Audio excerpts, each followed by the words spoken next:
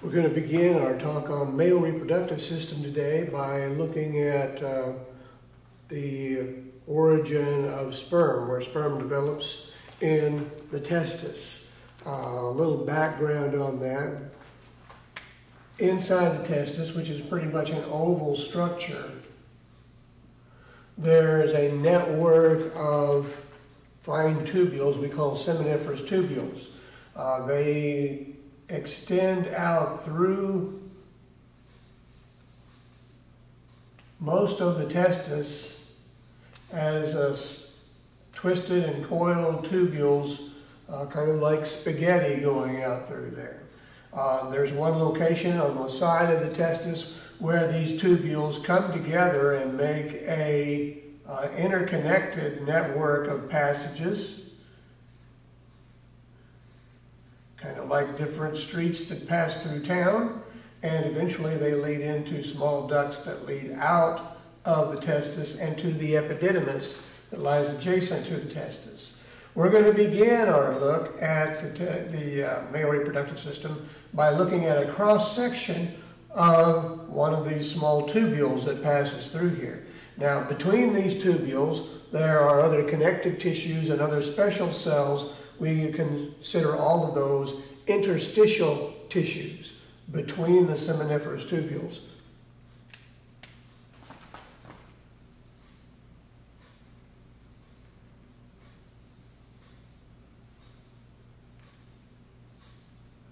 We're going to begin our drawing of the seminiferous tubules of the testis by showing the position of what we call peritubular cells. Peritubular cells that make the outer wall of each of these tubules. So here we have, this would be a tubule up here, another tubule here, and there's a complete tubule right in there. This would be the interstitial region between the tubules here. Now these peritubular cells are a little bit like smooth muscle cells. They're elongate and have an elongate nucleus, a long oval shaped nucleus around in each of the cells, in the center of each of the cells. So these are the peritubular cells around a single seminiferous tubule. Next, we're going to look at what's going on inside the seminiferous tubules. So I'll start that drawing next.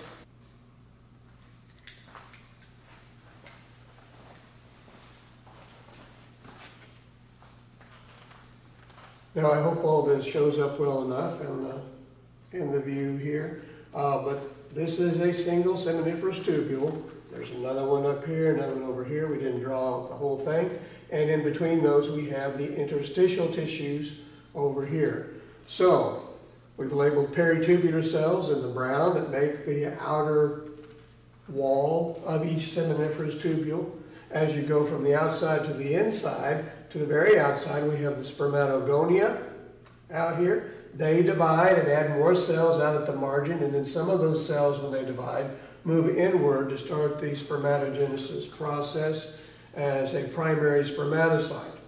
Primary spermatocyte undergoes the first meiotic division to become haploid cells. So the primary spermatocyte is diploid. The secondary spermatocytes that result from division of primary spermatocytes, these are haploid cells. So that's what we call a reduction division. We reduce the number of chromosomes by half. So these are haploid cells, one in, half the number of chromosomes. Those cells will then undergo another division, the second meiotic division, to form spermatids. And these are spermatids here. They are in their final division stage. They won't divide again, but they undergo this change of shape to become sperm or spermatozoa. Spermatozoans occupy the very center of a seminiferous tubule. From here, they'll be able to travel down through the tubule, leading out of the testis. Sertoli cells, we mentioned, are supportive cells. They have a number of different roles within the testis. We'll try to enumerate later. The interstitial tissues have capillaries, they have loose connective tissue. There would be fibroblasts and collagen fibers making up that loose connective tissue. And then they have testosterone producing cells, the Leydig cells, L-E-Y-D-I-G, the Leydig cells up here. So that's a look at what you have inside of the testis, what makes up the inside of the testis. In this image, we see the testis, we see seminiferous tubules, and we see all the ducts that connect over, and this is the epididymis over on this side, and then the ductus deferens leading up this way. Let's go ahead and label some of this. I put a green line around the outside of the testis here. That's going to represent a thick connective tissue layer that's on the outside of the testis. We call the tunica albuginea. Tunica albuginea. That just means a white tunic or a white covering, tunica albuginea. Immediately underneath that dense connective tissue that covers the outside of the testis, there are the seminiferous tubules and the interstitial tissues between them that make up most of the testis. We just talked about that. So this here just represents a single seminiferous tubule. There would be hundreds of those out there through the testis. So there's a seminiferous tubule, a single seminiferous tubule. This portion of the seminiferous tubule, this twisted part out here, is where the sperm are produced, and all those sperm, as they move from the periphery of the tubule to the middle, remember they go through the stages of spermatogenesis, so you end up with the mature sperm, or the maturing sperm anyway, to the very middle of the tube, and then that moves toward the epididymis. The very last part of the seminiferous tubule right here is sometimes called the straight tubule or tubuli recti.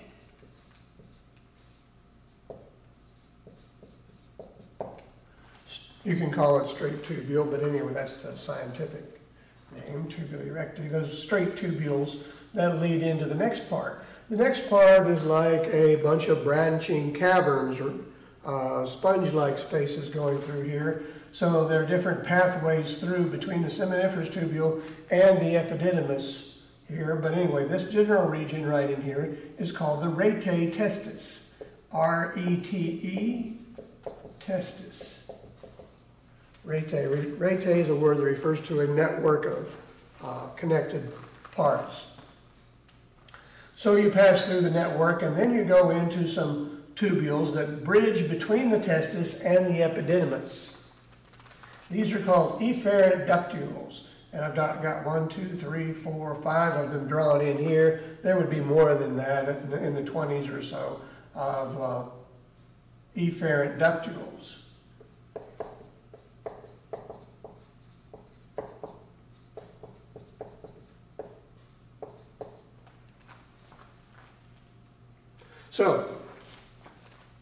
So far our sperm have traveled through seminiferous tubule, tubuli recti, rete testis, efferent ductules, and then finally into this large coiled duct out here. This is the epididymis.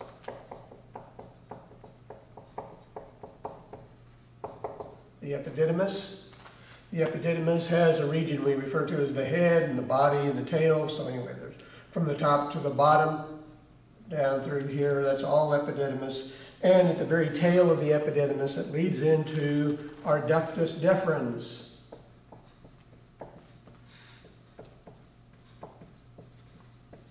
Also known as the vas deferens.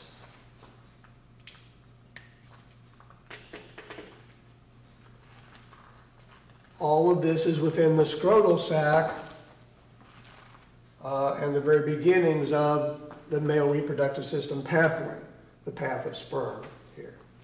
This ductus deferens will lead out of the scrotal sac and up into the body cavity, and that's the picture we'll look at next.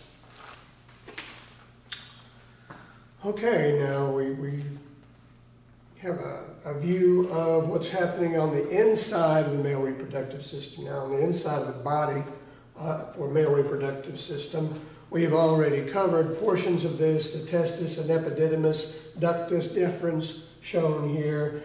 This would be the scrotal sac around the outside of that. So this ductus deferens heads up inside of the body. The body cavity actually has a tiny tube that follows the ductus deferens down in here and makes a partial peritoneal lining or covering along the testis over here.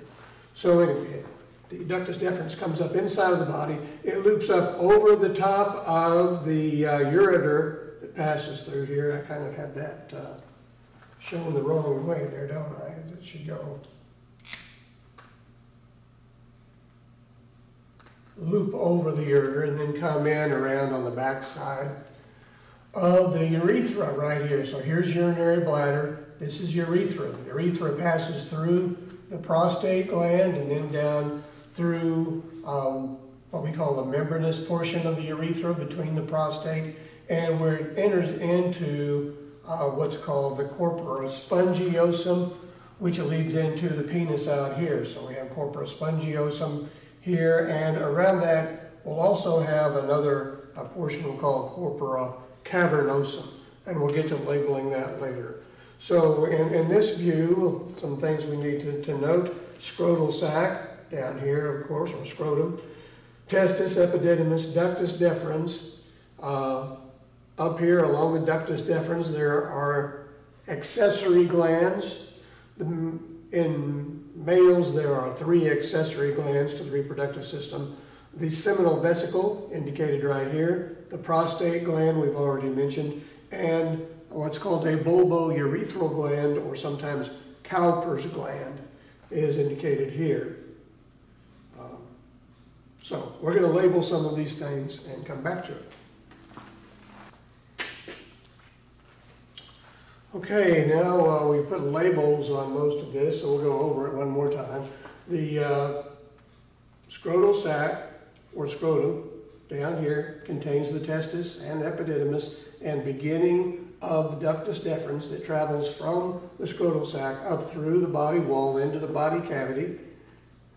In the body cavity, it starts up into the front of the body cavity and then goes back beside the bladder and behind the ureter and loops around and comes in on the back side of the urethra there.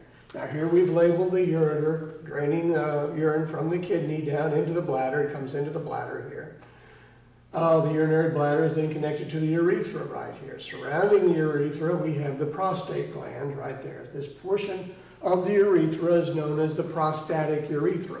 So we have a segment, the first of the 3 segments of the urethra, the prostatic urethra. After leaving the prostate, it passes through the body wall. There'd be a lot of muscle, skeletal muscle in this zone right here. And this is also known as the membranous urethra. This segment right through here. It's membranous urethra, and on the membranous urethra we have the bulbourethral gland. The third segment of the urethra, after the prostate and the membranous urethra, it enters the corpora spongiosum, and this segment is known as the penile urethra. So we have those 3 segments of the urethra in the males. The base of this corpora spongiosum that surrounds the penile urethra right here, up in the body cavity, is sometimes referred to as the bulb of the penis. Back here, and then of course the other end out here is known as the glans penis, expansion at the end over here. Surrounding that are additional tissues we know as foreskin,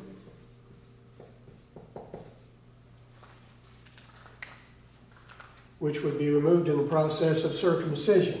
So anyway, that's just an expansion of a flap of skin over the glans penis. I think I've covered most everything we need to cover here except for a cross-sectional view through here to show corpora cavernosum in addition to corpora spongiosum. So we'll do that next. Now, since we weren't able to show the corpora cavernosum very well in a sagittal view of male reproductive structures here, we can do that here. This would be the end of the urethra. That's part of the penile urethra. It is surrounded by tissues we call the corpora spongiosum. It is full of small vascular spaces through here and surrounded by a fairly heavy layer of connective tissue. Then adjacent to that above is where you have two columns of similar tissue that has more open space in it for blood-filled cavities.